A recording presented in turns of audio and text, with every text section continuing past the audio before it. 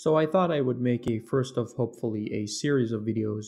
delving into both political science as well as political philosophy, where the aim is to explore several political strains of thought from an academic-based perspective.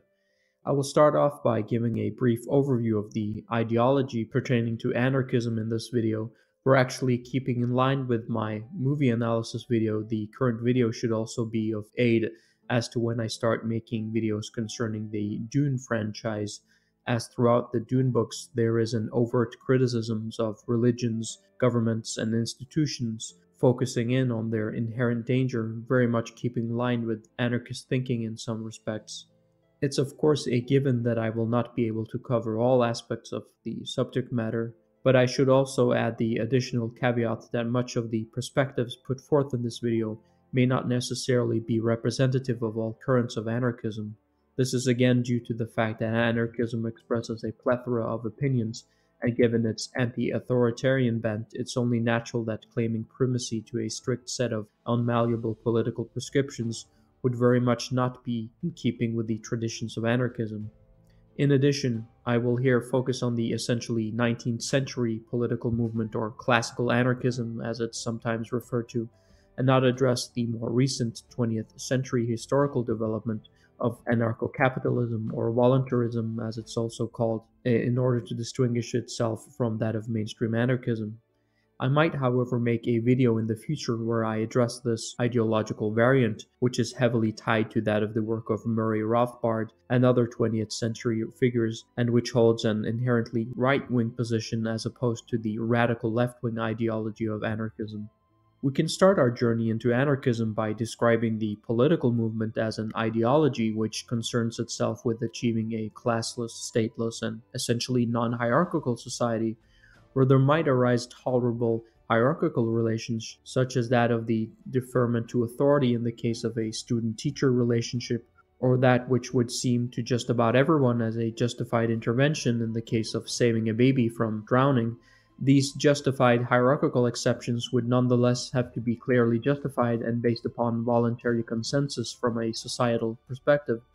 Anarchists also, in general, hold a very emancipatory and developed notion of freedom, where citizens living in a state of anarchy would be free from political domination and economic exploitation, where there would exist a bond of solidarity between its citizenry and thereby further cultivating a mutual respect for the interests of all. The means given here of ending the before-mentioned political domination and economic exploitation is found traditionally in anarchism through the strategies of direct action and other non-governmental actions.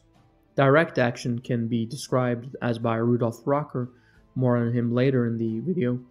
as an action performed through, as he puts it, the instruments of economic power which the working class has at its command, or in a more general fashion, as actions keeping in line with anarchist philosophy which are designed to provoke a reaction from that of the state. These strategies have then been held in the alternative or direct opposition to both electoral means using the legislative power of the state, as well as that more specifically vanguardism as practiced and developed through the Bolsheviks.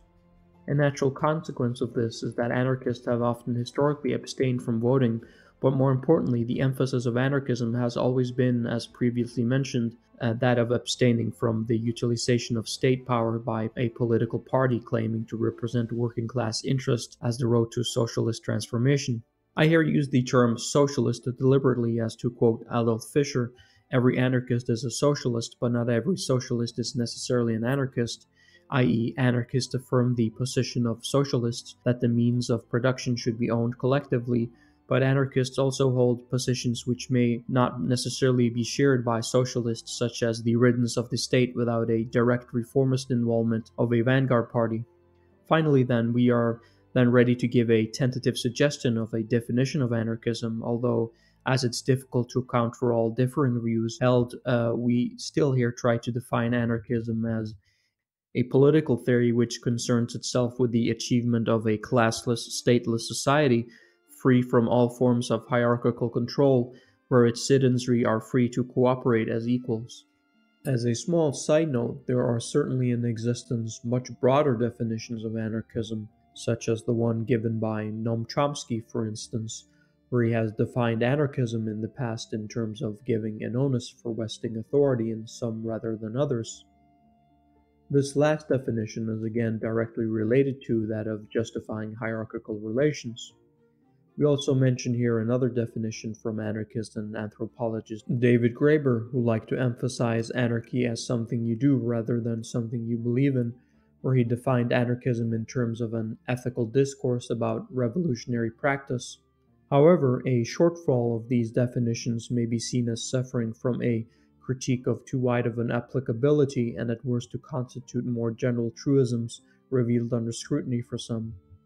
Now, before we start discussing some of the major tenets of anarchism, it can be helpful to get a historical overview of its developments, which is both particularly and directly tied to that of 19th century political developments. That is not to say, however, that one cannot find earlier references, such as from the etymological origins of the word anarchy finding its root from that of the ancient Greek anarchia, meaning something like lack of leader, where we might also mention the noun anarchos, taken to mean rulerless. One can furthermore find some loosely anarchistic themes stemming from ancient Greece, with that of the earliest pre-Socratic philosophers, who were early examples to formalize an opposition to notions such as authority, traditional religious beliefs, and a further skepticism concerning that of rulers. More specifically, we can also mention Zeno's Republic, which can be seen in opposition to the perhaps most known philosophical text of all time,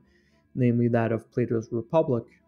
Although, sadly, this work is currently not survived in its entirety, there does, however, exist reliable secondary sources where we find snippets such as quotes and paraphrases.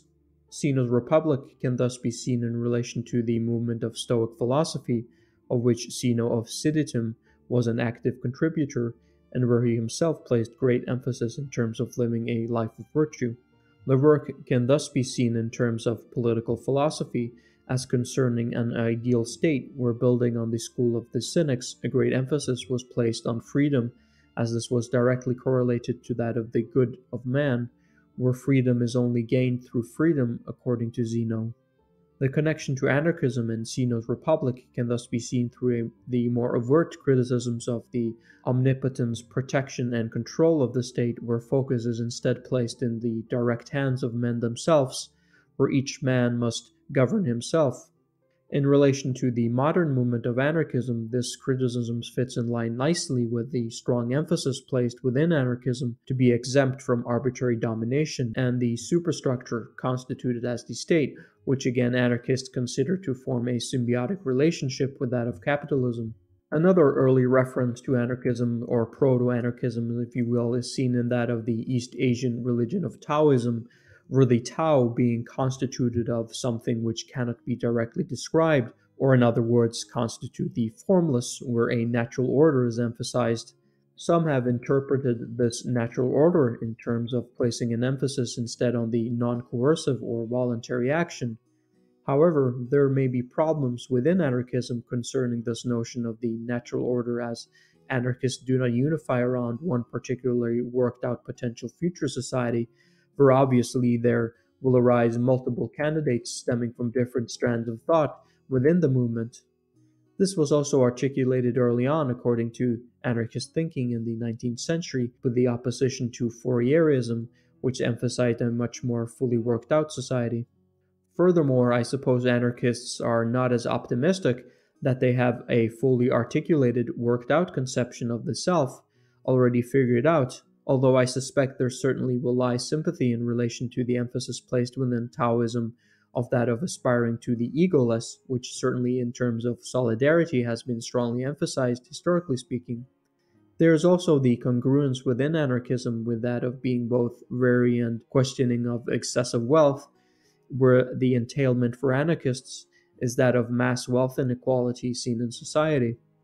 As an example, we may here, for instance, quote that of the founder of Taoism, namely Lao Tzu, in his Tao Te Ching, one translation,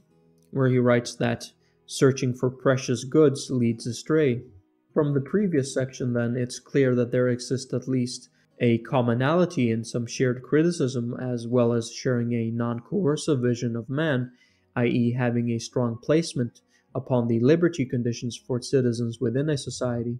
This may further be extrapolated upon when we consider commonalities in philosophical views regarding human nature, but I will not go into further discussion on this point here. I have, however, left a link in the description to an article which details this point, emphasizing the transcendence of the egoistic self found within Taoism, which may be complementary to some notions found within anarchism throughout its history and in its opposition to what famed anarchist Murray Bookchin called personal egotists who identify freedom with entrepreneurship and profit.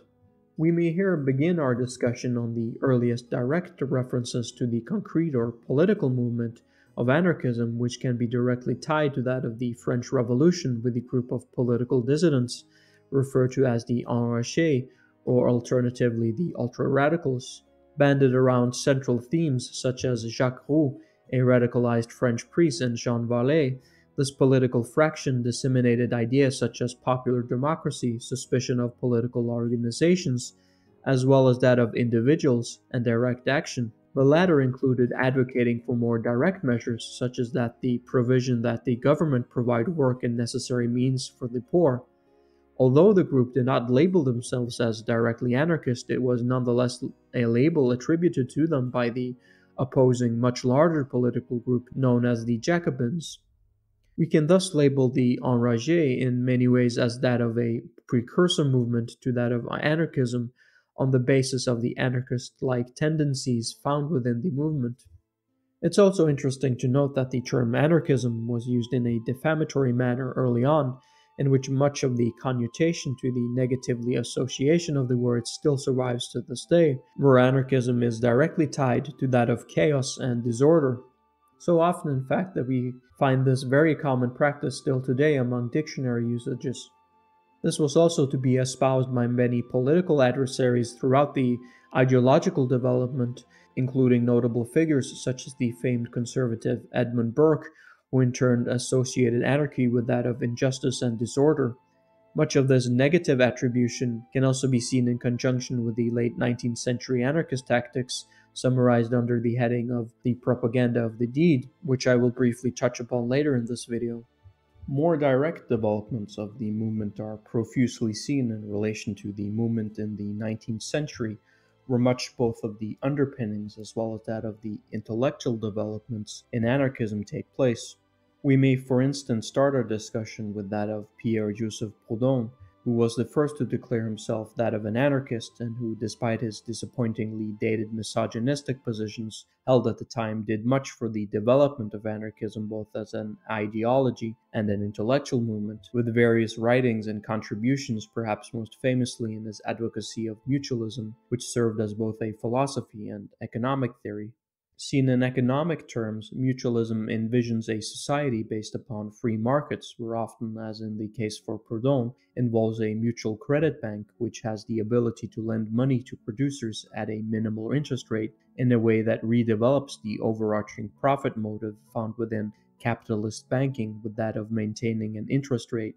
sufficient to cover only the administrative costs. One may also view mutualism as a form of market socialism, although a version not involving state socialism, where the means of productions are determined not by individual or collective property, but that of possession based upon the person performing the work, which ties into a concept of limited real right within property rights known as usufruct. For completeness' sake, I also give here the much reproduced affirmation of the position of anarchism given by Proudhon himself in, I believe, his work What is Property, here reproduced from George Woodcock's Anarchism, A History of Libertarian Ideas and Movements.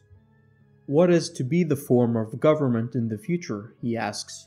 I hear some of my readers reply, why? How can you ask such a question? You are a Republican.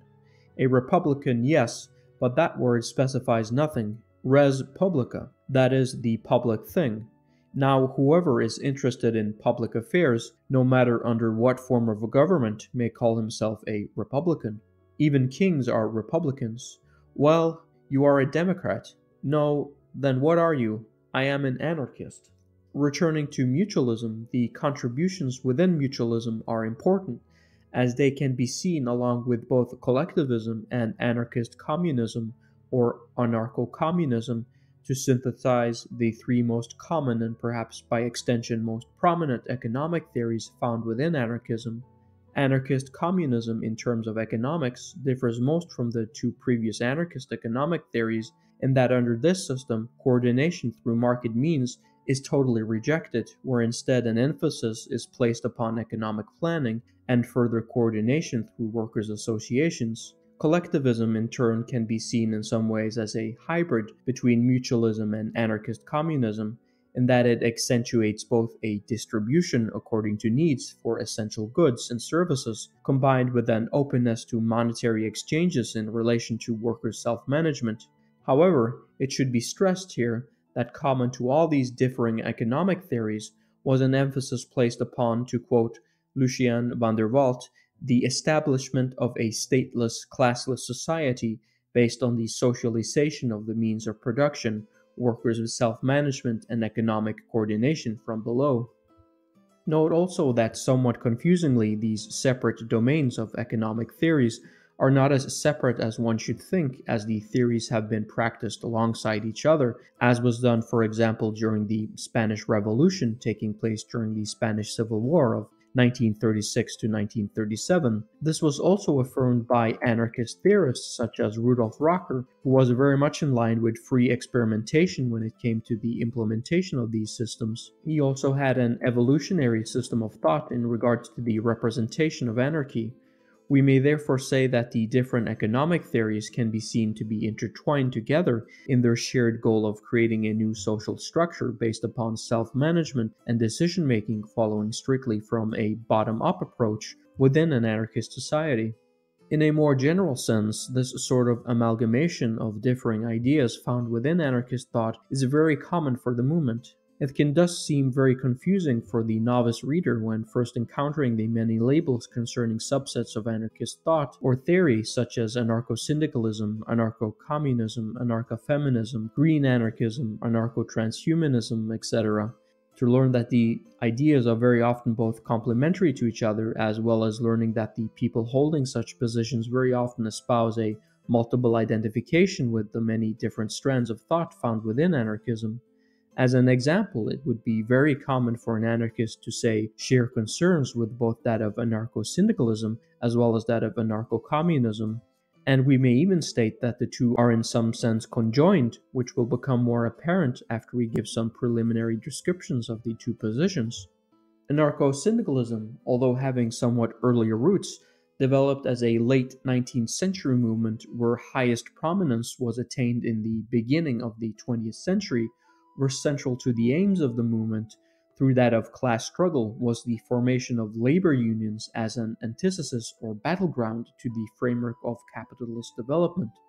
We may thus view anarcho-syndicalism as an adoption essentially of an anarchist strategy with the long-standing aim of facilitating a post-capitalist society through the realization of anarchism where worker control of society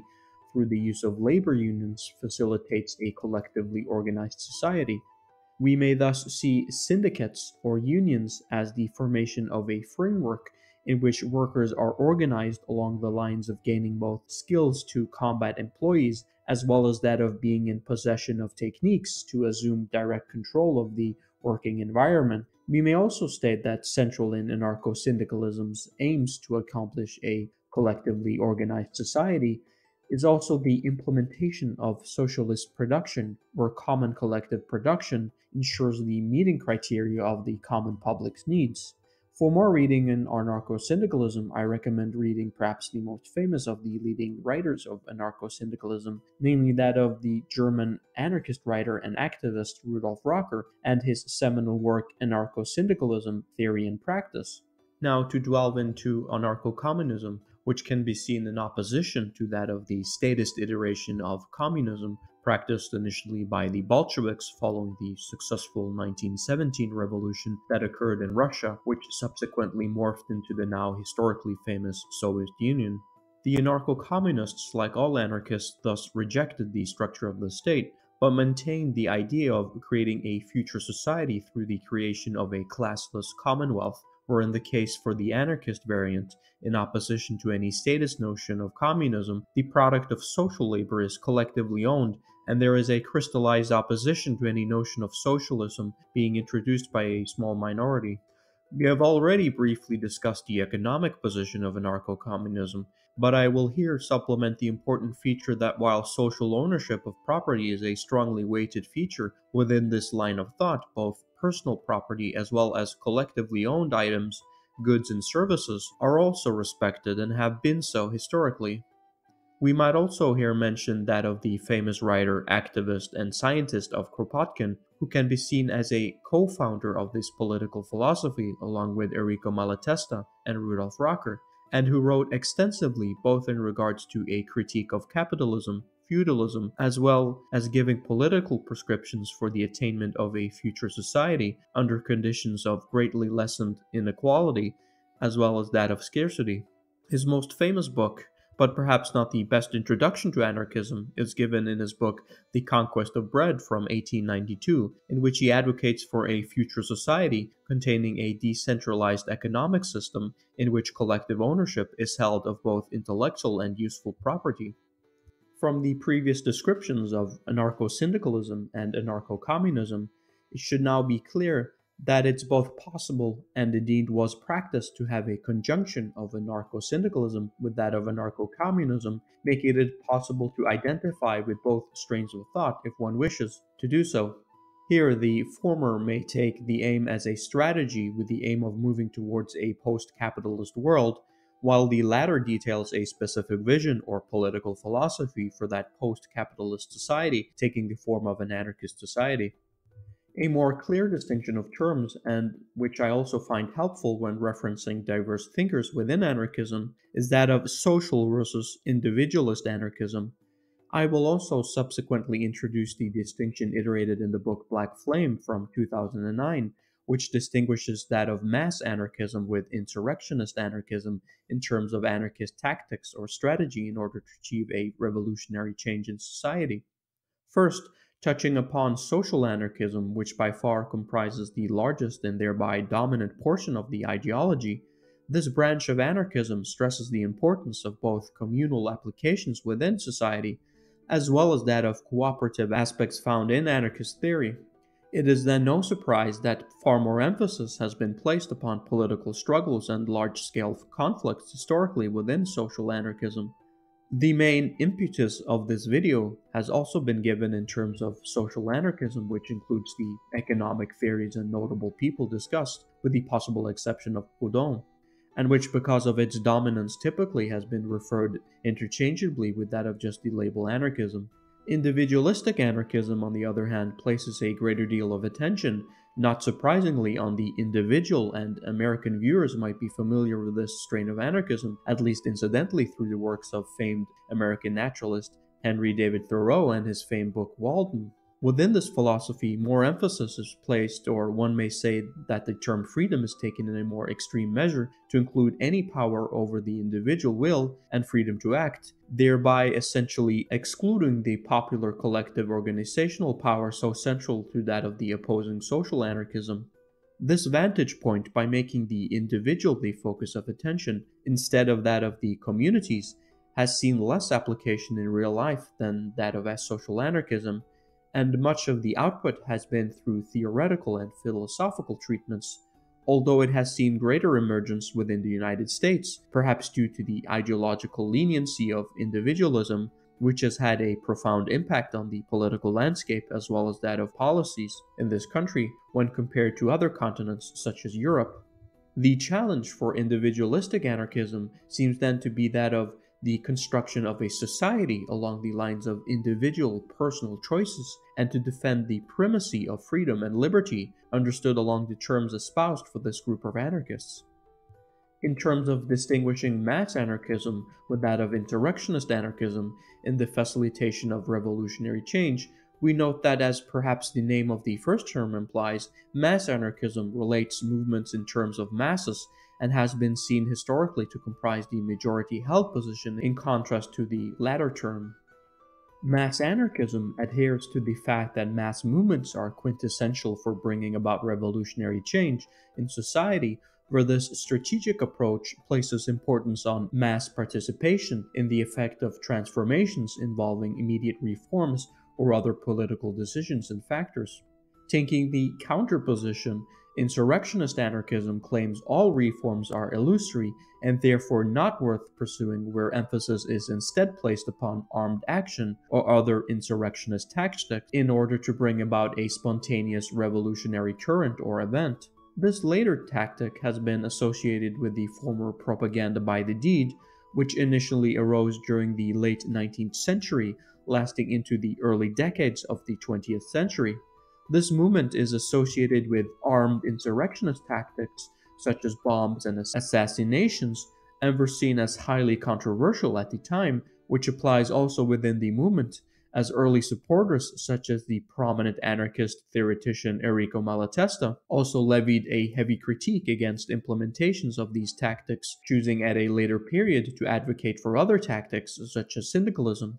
Nonetheless, much of the association of anarchism with that of chaos and disorder can be in large part attributed to the historical usage of the tactic propaganda of the deed, which even saw an American president assassinated. We may close off the historical portion of this video, where we briefly discuss more recent developments within anarchism taking place from the second half of the 20th century, with the work of anarchist and social theorist Murray Bookchin, who had a somewhat ambivalent relationship with anarchism through the years, choosing at one point to no longer label himself as that of an anarchist following a falling out of sorts within anarchist groups. Bookchin's contributions to anarchism are often labeled in terms of his input to placing strong emphasis on ecology and environmental issues stemming from the 1950s, when very few others were addressing such issues, where we again find Bookchin addressing such issues such as pollution and the associated problems of chemicals in foods at a very early juncture in time in relation to the modern ecological movement. In this way, he was quite the pioneer, stemming from the fact that most of the more prominent cultural support and zeitgeist for ecological issues came later at the start of the 60s with the publication of Rachel Carson's Silent Spring, or with the work of other popularizers such as Annes. We may thus view Bookchin's work in light of the branch of anarchism mentioned earlier, which is known as green anarchism, although I point out here that Bookchin distances himself very much from another green anarchist movement known as anarcho-primitivism, which I will not address in this particular video. Green anarchism conjoins anarchism with that of both ecology and environmental issues, where, according to Bookchin himself, capitalism is not capable of dealing with the ongoing climate crisis, giving rise again to the impetus of thinking along lines of new social structures in society. Of course, the challenge here for Bookchin, if he believes the same will hold true for all hierarchical societies, is to establish that these hierarchical orderings of society are in such misalignment with placing the necessary emphasis on nature that such concerns as global warming become inevitable. There does, for example, exist earlier, highly hierarchical societies such as the ancient Egyptians, which had a rather benign impact on nature, which proponents of Bookchin will have to tackle. Bookchin, following the early 50s, would later update his thinking, much along the lines of 1960s utopic thinking, which emerged during this period, with corresponding essays where he advocated a view which came to be developed as social ecology, very much sympathetic to automation and cybernation, replacing what he saw as a realm of necessity with that of a realm of freedom. The implementation of this can be seen in terms of a fusion synthesis with that of anarchism, where technology is used as a liberatory element in urbanization, conjoined with an envisioned classless, decentralized society where decisions are made at a horizontal playing field through the means of direct democracy, where there exists immediate callback of local elected representatives, such as those elected through various local neighborhood assemblies of free citizens. There is also the governance aspect in relation to surroundings, where through his developed theory of social ecology, there would be necessitated a symbiotic relationship between that of the ecological and that of social issues. Lastly, Bookchin may be seen in a wider development of modern anarchism, where there is a greater breakage with the notion of economic emancipation through the inherent wage labor versus capital struggle on the road to anarchist revolution, and instead more emphasis is placed fundamentally on the emergence of hierarchy and domination. This is also in conjunction with placing a greater understanding on solidarity, which Bookchin espouses trumps that of status or class interests. On a final note, we briefly mentioned the earlier mentioned late anarchist David Graeber, who is perhaps most known for his participation of the Occupy movement and for coining the phrase "we are the 99%. Moreover, he has written extensively on subject matters related to anarchism and was also interested as an extension of his academic training as an anthropologist with that of early state formations in history, although I will not go into more detail on that work here. In summation, we have then, in this brief introduction to anarchism, looked much at the historical development of anarchism, some economic theories held within the movement, and some differing positions held within the ideology. As a large portion of this video has taken the presence of anarchist history, I will here split the video into two videos at the very least, where I will at a later time address specific historic practices of anarchism, as well as discussing more positions held within the ideology pertaining to both feminism as well as that of looking at some contributions within philosophy of law, with an emphasis on morality and justice. I will also dedicate a substantial portion to criticism, as I want to look at counter-arguments for whichever political philosophy I address in my videos. Detailing specific practices and examples will also help facilitate the current status of anarchism as a whole, and give more the image of anarchism being tied with that of a very much alive and breathing movement, which will again be of topical interest to some, I hope. I have left sources in the description, where some of these sources are a great entry point, in my opinion, of getting into the ideology of anarchism for those interested.